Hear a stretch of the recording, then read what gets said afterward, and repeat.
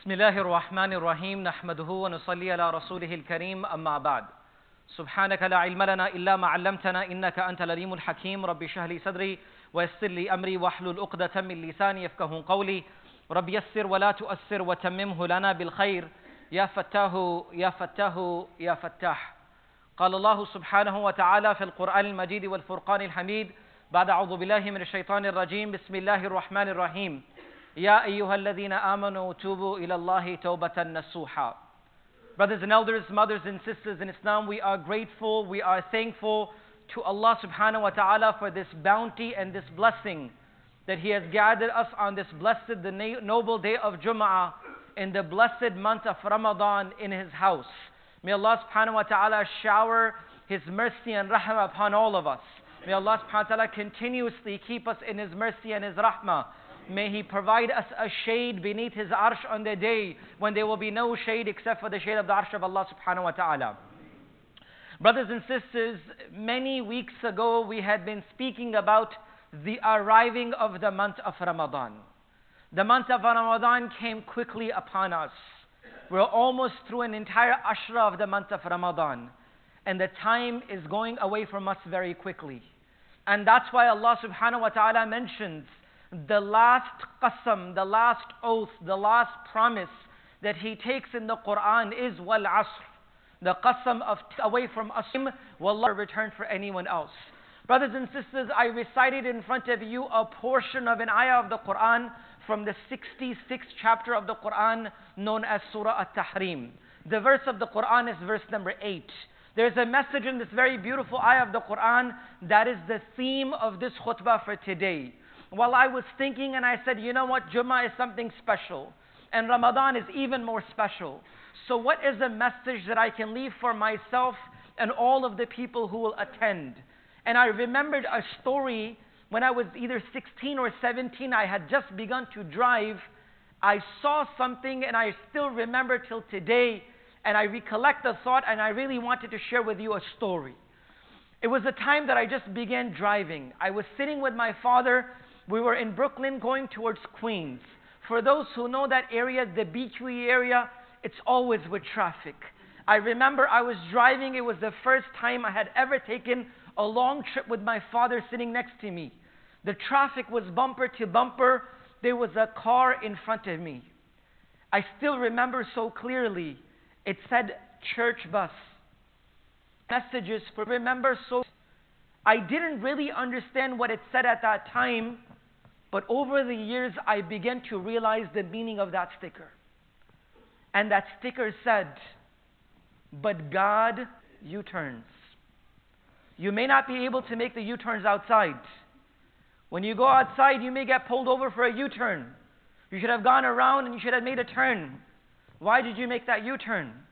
You can get pulled over so easily. But wallahi, that message remains with me since I was 16 or 17.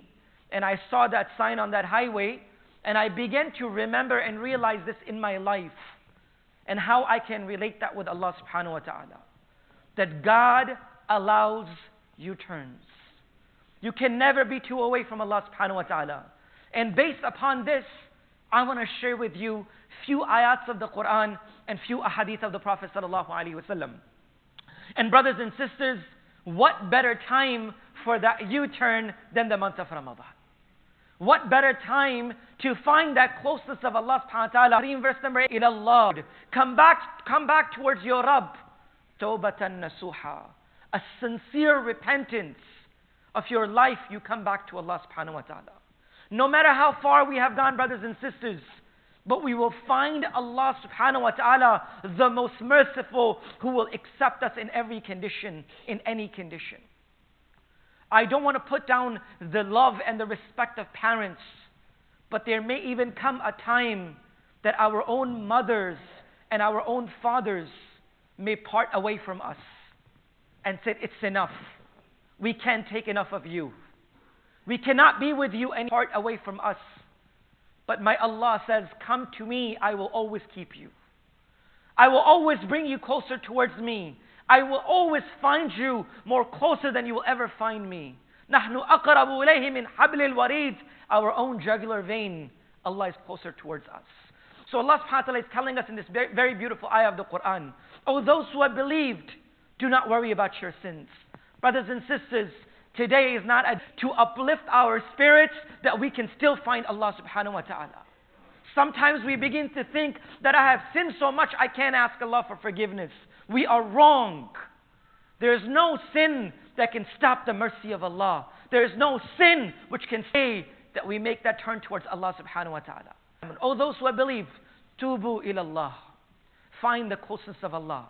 Seek Allah's forgiveness. And do what? Tawbatan nasuha. Be sincere in your approach to Allah subhanahu wa ta'ala.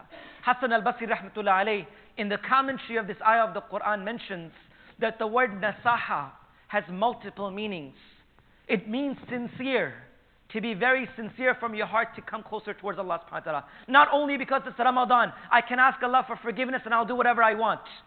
No, oh Allah, I want to truly change myself. Oh Allah, I really want to come closer towards you. That's one meaning. The second meaning, Hassan al-Basri rahmatullah alayhi said, is the word nasaha in Arabic, something which has been ripped. When a child is playing outside, they fall down, they rip the piece of clothing, and the mother or the father, whoever it is, they patch and they stitch the ripped pieces of the clothing. That stitching of the clothing is in Arabic is known as nasahatan. The patching of ourselves with Allah subhanahu wa ta'ala. Leave no gaps between you and Allah subhanahu wa ta'ala, brothers and sisters. And that is what the month of Ramadan gives us. A time, opportunity, and a moment to find the closeness of Allah subhanahu wa ta'ala. I want to share with you 3 quick hadith of the Prophet sallallahu alaihi wasallam as a take back home message today, inshallah. First hadith is the hadith of Anas bin Malik radiyallahu anhu. Anas radiyallahu anhu said that once the Prophet sallallahu alaihi wasallam gathered us, and this hadith is from Sahih al-Bukhari and Muslim. Imam Nawawi mentioned this in the 2nd chapter of Riyadh al-Salihin.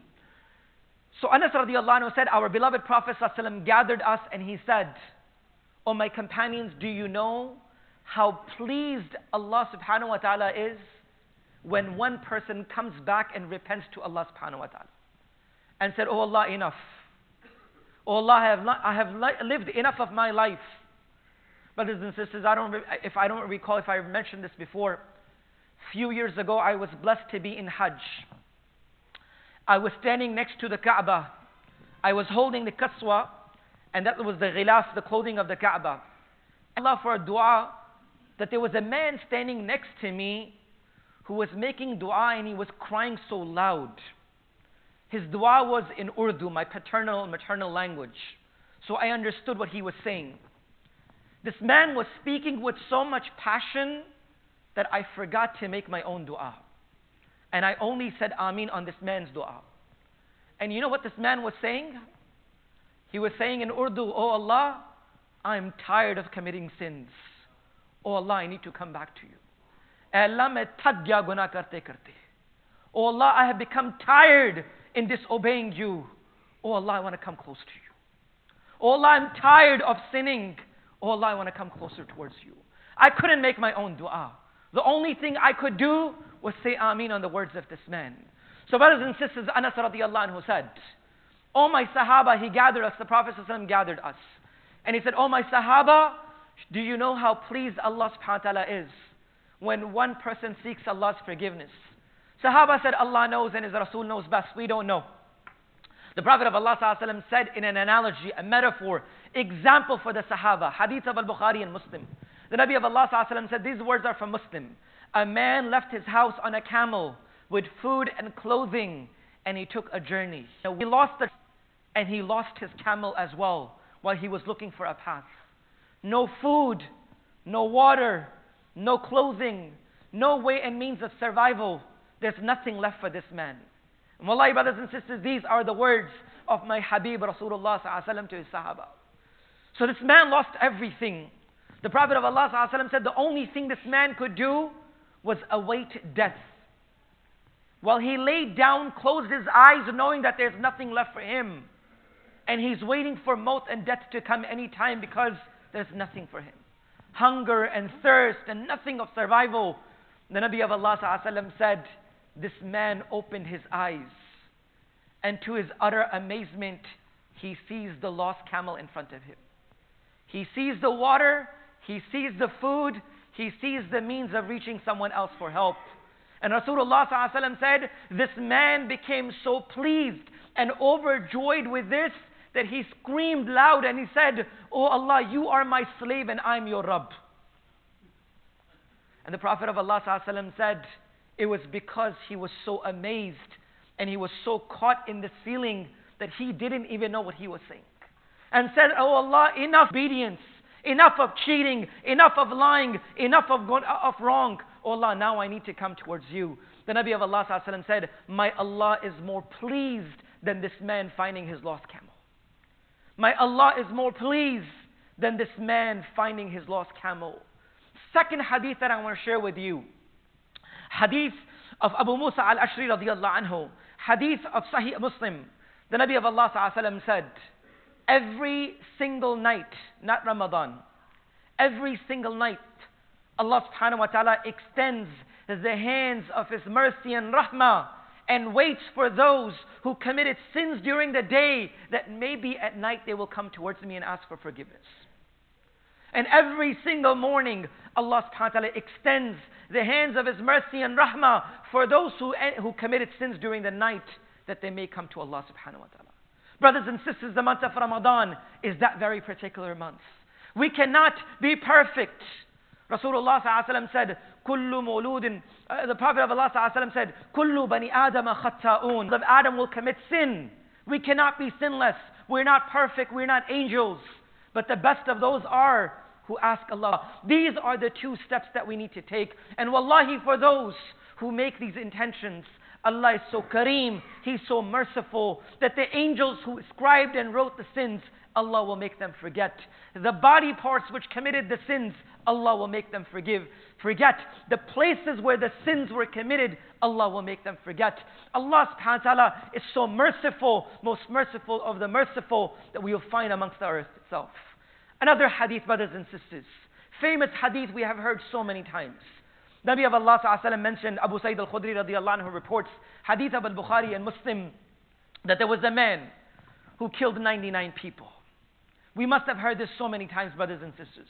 But a reminder for all of us, that it's never too late to take that step and utterance. It doesn't take too much. The Nabi of Allah sallallahu alaihi wasallam said, a person who sheds a tear with the fear of Allah can never enter inside the fire of Jahannam. A person learns to repent. The first step towards seeking of forgiveness is the remorse within our own heart. So one other hadith and then I will conclude. The Prophet of Allah ﷺ said, a man will change. I can ask for forgiveness. He reached an individual. Can I be forgiven? For so many people would say, of course you cannot be forgiven. And wallahi, brothers and sisters, we are no one to make judgment for anyone's life. We live today in a way that we judge others, brothers and sisters. We can't even control our own selves. How are we there to judge others? How do we even know that people who said Umar cannot accept Islam, the animals can accept Islam of Mecca? But for that same man, Rasulullah said, "Lo kana ba'da nabiyyan lakana Umar." If there was a person after me with prophecy, it would have been you, O Umar, but the doors of prophecy are closed. Allah can change anyone. Do not look down at anyone. Do not look down at your own self. I'm too far away and I can't find the closeness of Allah. We're never too far away from Allah subhanahu wa ta'ala. So this man went to someone and said, can I be forgiven? He said, of course not. 99 people, as they say, you want to go Hajj now? After doing all this, accepting our deeds. Only if people were accepting our deeds. So this man also killed him. And say, you know what? Let me make it 100. But that talab and that desire was still inside this man. This doesn't justify him killing the people, but I'm talking about the repentance of this man. But desire inside his heart, I want to change. I want to come closer towards Allah subhanahu wa ta'ala. He finds a scholar and he said, of course you can be forgiven, but do two things. Make that sincere repentance and leave the path of disobedience. Leave those that you associate with who are involved in haram and wrong. Leave the company of bad and join the company of good. You may be forgiven. The Nabi of Allah said, this man said, yes, I will not even go back home. I will not even return to the sinners. I will go and travel towards the righteous. He began to travel. Hadith of Rasulullah Al-Bukhari wa Muslim, authentic hadith. The angel of death came while he was in the middle of a journey. The angel of death came and took his soul, and he passed away right there in the middle of a journey. Now, subhanAllah, the angels are saying, he's from amongst the people of Jannah, he has repented. The others are saying, no, he's the people of Jahannam, because he has not gone towards the righteous at the moment. Allah subhanahu wa ta'ala sends the third angel and says, count the distance between the two places. Count the distance between the two places. If he's closer to the sinners, take him to the fire. If he's closer to the righteous, take him towards Jannah. Hadith of Rasulullah sallallahu alaihi wasallam, brothers and sisters. The reason why I mention this hadith, the hadith of Rasulullah sallallahu alaihi wasallam mentions that with the mercy of Allah, Allah extended the distance between him and the sinners. One hadith in Sahih Muslim mentions that when this man and the last nerves of his body and the last breath of his body was going, hadith of Rasulullah sallallahu alaihi wasallam mentions he had one breath left inside of him. One breath left inside of him. And the hadith mentions as soon as he fell to the ground, he dragged himself to the righteous. He dragged himself. That one breath he had, he said, you know what, I'm still going to try. And because of this, Allah forgave this individual. Brothers and sisters, month of Ramadan is the month of finding Allah subhanahu wa ta'ala. Month of Ramadan is the month of closeness of Allah subhanahu wa ta'ala. So now you ask me a question. The question is, how do I repent? It should be a question from you. Imam Nawawi rahmatullah alayhi, in his kitab Riyadus Salihin, second chapter, first line mentions there are three conditions of tawbah. Do three things, Allah will even forgive your kabira and major sins. Number one, remorse in your own heart. Feel guilt that, oh Allah, I made a mistake. Don't think that you did not make that mistake. Oh, it just happened. Feel that guilt. Oh Allah, I made that mistake. It was my wrong. Number two, ask Allah for sincere repentance. Oh Allah, I have no one to ask for forgiveness. I'm never going to go back to that again. Oh Allah, I did it, but I know I was a sinner. But oh Allah, I'm never going to go back to this. If a person repents with these three conditions, Allah subhanahu wa ta'ala will forgive the greatest of the sins of this individual. And then Imam Nawawi mentions, if a sin is committed between this person and another individual, another person, then you add the fourth condition. You seek that person's forgiveness. You ask that person for forgiveness so that Allah can forgive huququllah, the haqq of Allah, and huququl ibad as well. So brothers and elders, mothers and sisters in Islam, I conclude by saying this, that Allah subhanahu wa ta'ala has blessed us in the month of Ramadan. Hearts are soft. The rahmah of Allah is here. Our hearts are attached to the houses of Allah. This is the best time to seek Allah's forgiveness. Oh Allah, enough of our past. Oh Allah, give me the ability to follow that straight path. صِرَاطَ الَّذِينَ أَنْأَمْتَ عَلَيْهِمْ غَيْرِ الْمَغْضُوبِ عَلَيْهِمْ وَلَا الضَّالِينَ. That straight path that we ask Allah, let's make this intention today. Within your own hearts. You don't have to say it loud, but within your own heart, you seek Allah's forgiveness. You ask Allah's mercy, and you leave this gathering knowing that you have been forgiven. You leave this gathering with a hope that Allah has messaged, and I conclude that. Number two message, brothers and sisters. Allah has kept us in ease and comfort. May Allah keep us in ease and comfort. But brothers and sisters, there are so many people across the globe, our own brothers and sisters, who are going through turmoils and difficulty. And even those of other faiths are going through so much difficulty and hardship. I humbly request you, in the month of Ramadan, keep them in your prayers. Keep them in your prayers. When we are enjoying our iftars, when we have so much to eat that we become tired of eating, that we cannot even stand up to make our taraweeh, remember our brothers and sisters who do not even have a single date to open their fast. I remember a person who called a sheikh in Saudi, and he said, Sheikh, I want to ask you a sincere question, that I do not have a single date to open my fast. Can Allah still accept my fast? Can Allah accept my fast? I don't have a date to open my fast. This was a sincere question from an individual, that they have nothing, but they are still fasting. So many people across the globe, please remember them in your dua.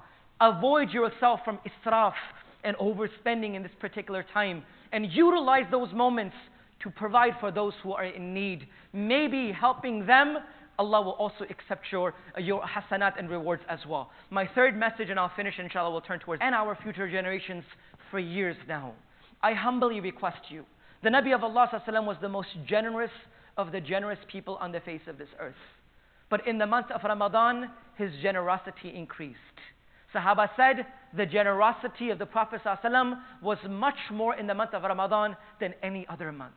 I humbly request you that if all of us, I know you hear this all the time, but I ask you that for you to give for the sake of Allah in the month of Ramadan, for your masjid is full of fruit and full of blessings.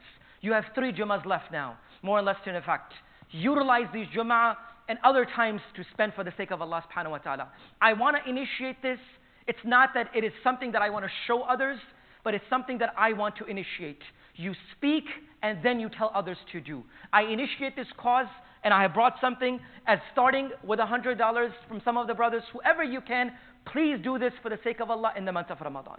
Start this from your side, investment for yourself and for your children. So I humbly request you, before you leave, spend for the sake of Allah in the month of Ramadan for the barakah and blessings in your life. May Allah accept from us. May Allah give us tawfiq to act upon goodness and khair. Allow us to live our life according to the Quran and the Sunnah of Rasulullah sallallahu alaihi wasallam. 2 quick announcements before inshallah we finish. Tonight we